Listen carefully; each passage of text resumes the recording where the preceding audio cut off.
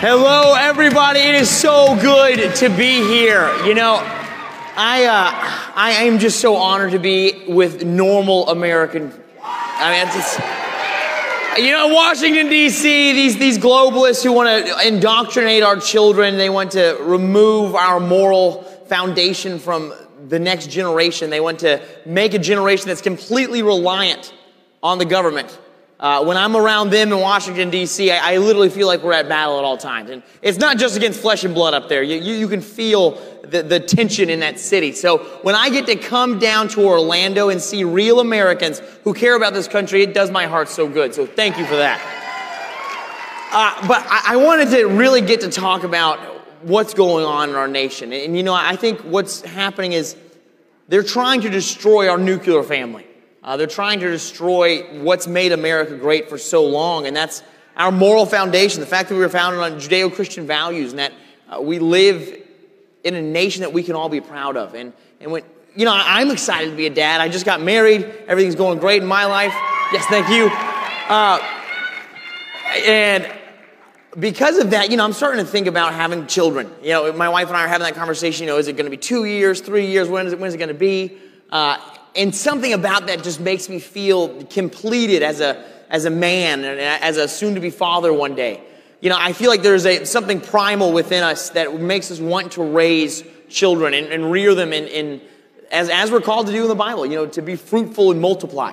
But you know, when I think about raising my children, obviously I want to provide for them. I want to give them shelter. I want to give them protection. I want to give them sustenance.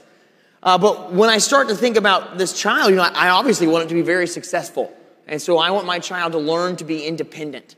And so because of that, you know, I'm going to let my child push the boundaries every now and then. You know, maybe he's reaching for a limb. I know it's just a little too far, and he might experience what it's like to fall out of a tree, or he's going to take a tumble on a playground that hurts him just a little bit. You know, I know in that fact that he will learn what failure is. But, you know, when my child starts to experience this extreme difficulty and realizes that he's in pain, what's it going to do? What's my little Throckmorton going to do?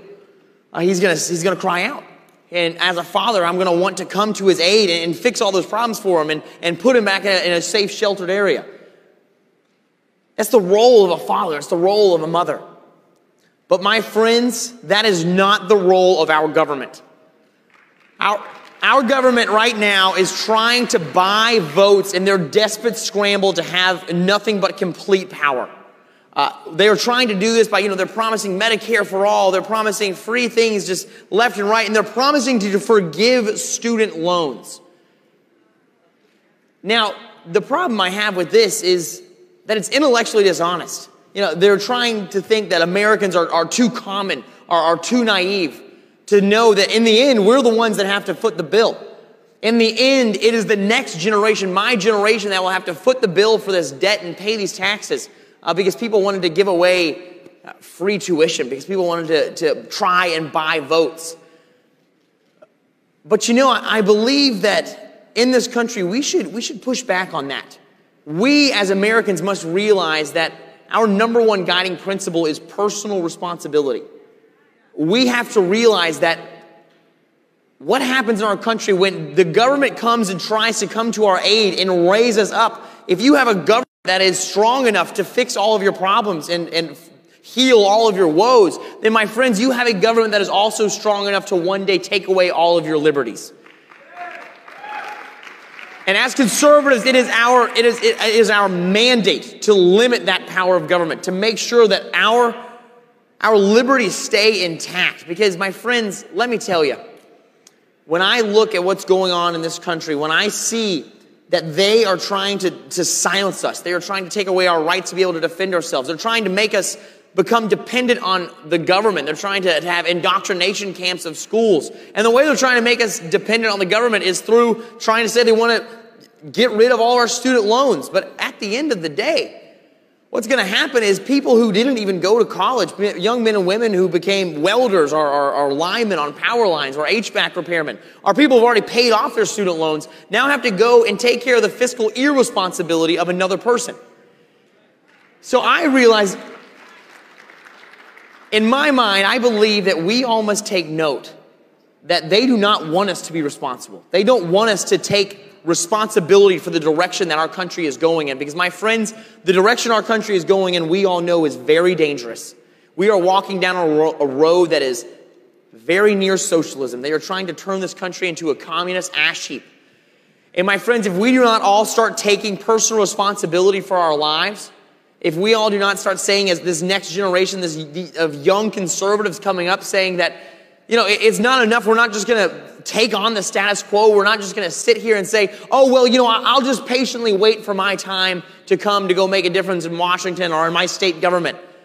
My friends, if we do that, if we sit on the sidelines, we will not have a country to inherit. If we do not get involved and say that it is our duty to make sure that our country is responsible, that our country doesn't take away our liberties, then, my friends, we will lose this nation. And so my encouragement to all of us here is, as young conservatives, this new generation that's coming up, it's time to take responsibility. I need reinforcements in Washington, D.C. The Democrats, my opponents and adversaries on the other side are brutal and vicious. And they are trying to take away all of our rights, and they are playing for keeps. And so, my friends, it is time for us to stand up and no longer say, oh, well, we're just going to react to what the Democrats do. And when they try to do all of this major spending bills, when they try to spend $1.9 trillion, the conservative idea is just that we're going to come and give you our own version of the liberal ideas that just cost a little bit less. That's not what we are as conservatives. I'm going to tell you something. I'm not going to come up here and promise you free things. As a conservative, the conservatives in government, we believe that we are going to offer you something that is immeasurably more valuable, and that is your freedom. That is your freedom to go out and have the right to fail or to succeed. Your freedom to speak up or to sit down. And, my friends, we have that freedom right now, and it is time for us to no longer sit down. It's time for us to stand up and take on issues everywhere, whether it's on free education, our health care, the environment, our gun rights. This new generation of young conservatives, we do not just want a seat at the table to talk about this and react to what the Democrats do. We want to run the whole damn table. Because, my friend, what we are offering the American people is liberty and choice. We are going to say you can go out and do whatever you want. And maybe we're not going to encourage you to go get a 4-year degree in Egyptology. But rather, we're going to encourage you to get an education in a trade, something that makes our economy even more powerful. So, my friends, when you hear the Democrats trying to buy your votes and acting like you are too naive to know what is going on, push back on that. Take personal responsibility for your life, because if we don't stand up, if we don't start fighting for our country, then who will? Thank you.